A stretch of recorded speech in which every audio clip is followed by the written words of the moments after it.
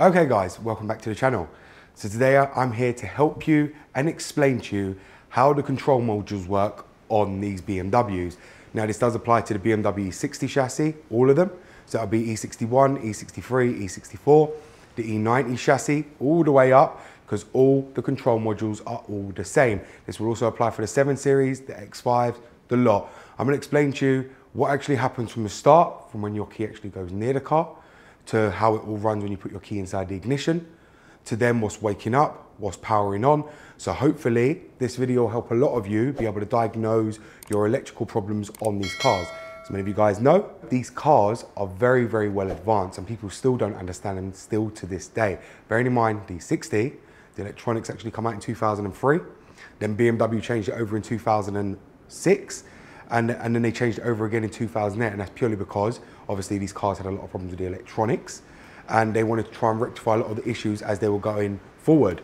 But a lot of it didn't work out, especially for the first models, which is 2003 up to 2005 with the diamond key. Then ones had a lot of issues electronically, and I'm here to help you hopefully solve them problems by telling you how these cars actually operate from the moment your key goes near the car to starting the car, and what's actually waking up, what's not waking up, and how to diagnose any issues. So let's get onto this video. Goddamn, get it on, will ya? Woo. When I blow up now, everybody's so unusual with it. Shit. But said times in his rhymes, cause his memories. We running through New York, so you know. Okay guys, as you can see, we're working today with this black E60, and I know many of you guys, can appeal to this one a lot more than you can and the other ones, because many of you have this same car with the same spec, and there's nothing different compared to mine, to many of yours, and it just makes more sense to do it on this one because you guys can get a complete understanding of how it works, because it doesn't have anything extra high-tech like the M5 does. So as you can see here, the door locks are actually down. We've got the key in our hand. Now, many people don't understand, but when the car is off, Terminal 30 shuts down everything on these cars, and I will go over what Terminal 30 is, Terminal 30G, Terminal 30F in a second. So when everything's off, you basically got Terminal 0. That's everything completely out. There's no power going to the car whatsoever. Everything is off. Terminal 30 shuts everything down and the car goes to Terminal 0. So basically there's no current going through. Now when you press the unlock button on the car, everything will wake up. Now, when I say everything will wake up, we'll go inside the car. Now what we're gonna go ahead and do is put the key in the ignition. Now, when you first put the key in the ignition, this is gonna put it into the overrun position for Terminal 15. Now, when you pull it in, you will see your lights, like normal, will come on your combi, and you'll get your iDrive turn on and everything else on the first position.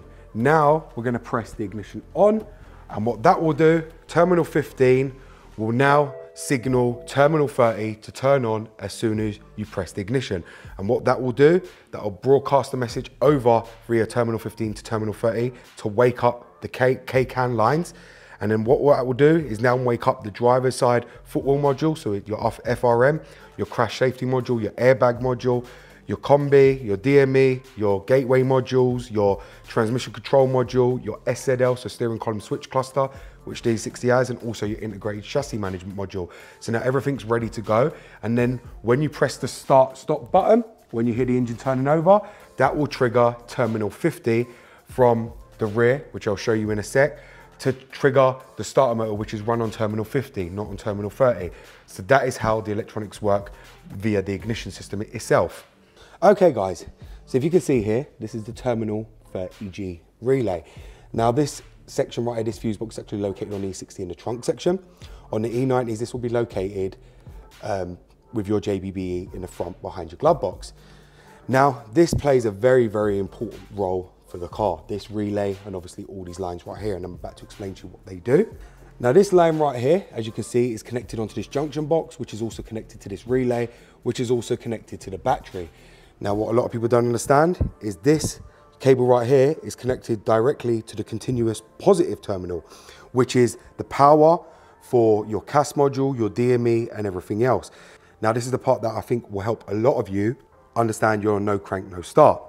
Now, when your battery goes dead, This has got a direct feed going to all them modules to make sure that even if your battery goes dead or there's any problems, that you will still be able to start your car regardless. And this is why it's so important the way BMW have to set out. This Terminal 30G relay right here continuously has power, and this power is actually only going to the control units that you need to get the car running. This is not feeding the whole power to the whole car. So do remember that. And this is why that 30G relay is very important. It's also important because Terminal 30 is actually used for controlling its electrical loads, especially when a driver is present. So for instance, if you're present, that will be responsible for controlling your DME, your gearbox, your EGS, your iDrive controller, your CD changer, everything inside the car while you're present. So Terminal 30 is very, very important for all the electronics on the car.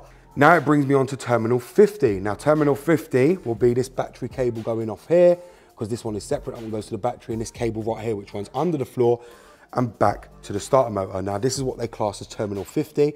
When you go under the car, you've obviously, many of you know from the recall, you have a battery cable under the floor, under your carpet, and obviously going directly under the floor as well, which then runs back to the front of the alternator and to the starter motor. That is Terminal 50. Terminal 50 is used to provide power to the starter motor. So if you do have a Terminal 50 error, it will be a starter motor problem, which is not engaging properly, or maybe a bad cable or something like that that's going on with the car.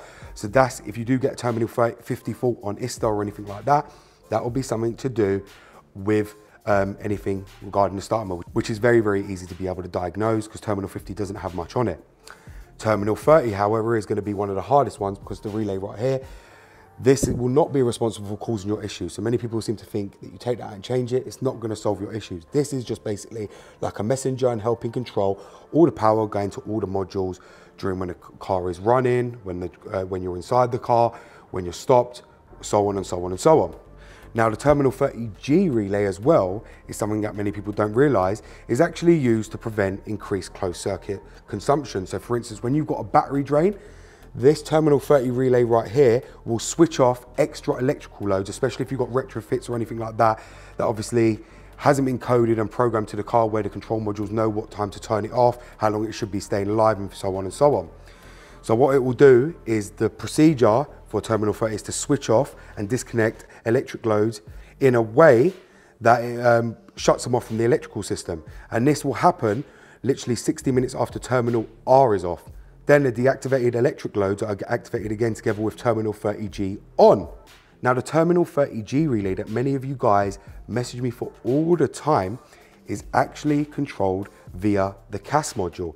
Now, the reason for that is the relay is actuated by the car access system, and then power to the following control units is managed by the Terminal 30G relay. Now, that will control your center console, so your SZM, your rain and low beam sensor, your iDrive controller, your central information display, you know, your satellite radio, your hi-fi amplifier, your telephone, so your Bluetooth module, heads up display, everything you want, 30G actually controls inside the car.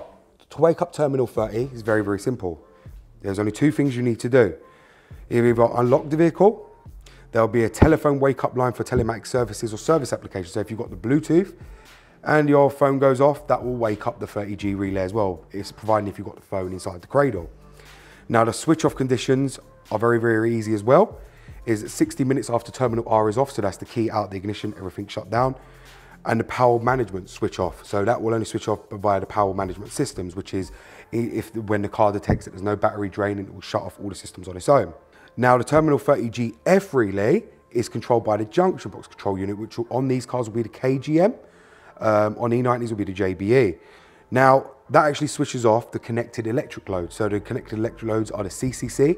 If a fault occurs, and if it's the 30G relay is not stable enough, it will just switch itself off when no power is applied. Now, if you can see, we're actually in the glove compartment. Now, if you'll see here, we've got a load of fuses. Now, you will have a Terminal 15 fuse here, and I believe it's this one right here, the 50 amp one.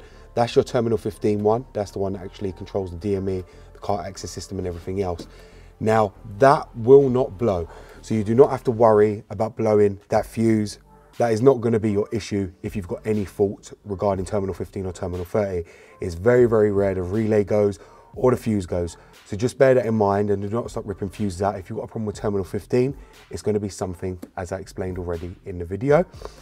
But that fuse is not going to be responsible for why your car ain't starting, so changing it is not going to make your car start. If there's a problem with terminal 15, terminal 30, it's going to be something that you need to sort out and be able to diagnose correctly. You're not just going to be able to switch out a fuse and it's going to work. It's not going to happen, so do bear that in mind. Now, this is the important one that I know a lot of you end up getting on your BMW 60 and E90s and don't know how to diagnose it. So when you first put your key in the ignition, most of you will end up seeing a car on the ramp light in yellow, which means high battery drainage. Now, what ends up happening with terminal 15 on wake up is before the DME assumes sleep mode, it actually informs the IBS sensor, which is what I've told you many times about the current state of charge of the battery before it goes actually to sleep. Now the IBS will send the wake up signal when the available state of charge is used up. The DME will actually retain that information on the current state of charge of the battery from the IBS sensor itself. The IBS then informs the DME when the battery state of charge is basically critical. So then what ends up happening is the DME requests that all the modules actually shut down to stop taking any more power. The DME no longer permits the IBS to wake the vehicle up because the IBS is the one that is responsible for waking the vehicle up to record it into the DME. And then what will end up happening is the vehicle will then go back into sleep mode, and then the wake up function only applies when the vehicle is at rest.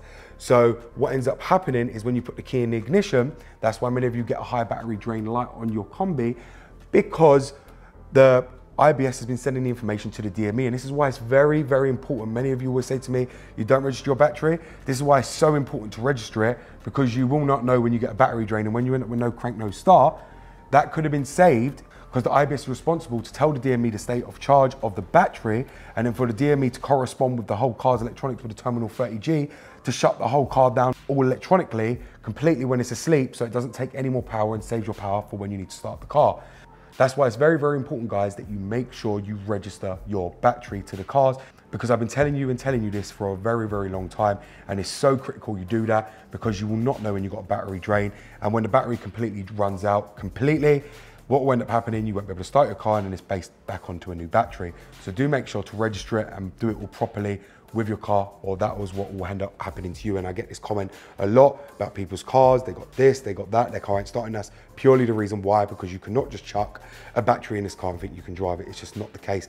There is enough cheap scan tools out there that allow you to register the battery on these cars, and I will link one down below for you guys to go and check out if you do need one to do that, because it's so important that you register it, because as I've told you, without registering it, you're going to end up in a world of problems, and the DME and the terminal 30 relay is going to be responsible for constantly shutting down the car.